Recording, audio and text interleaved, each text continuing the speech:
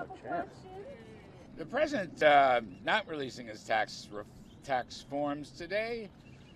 I refer you to Secretary of Treasury Mnuchin, all about that. It's under audit. He's submitted hundreds of pages. You know the arguments. One thing I want to say is echo the Secretary of the Treasury, my good friend Steve Mnuchin. This administration has no intention to weaponize the IRS the way the Nixon administration did. And all this looks a little too political for us, but I'll leave it there and refer you to the Treasury Secretary. That's all I have on that.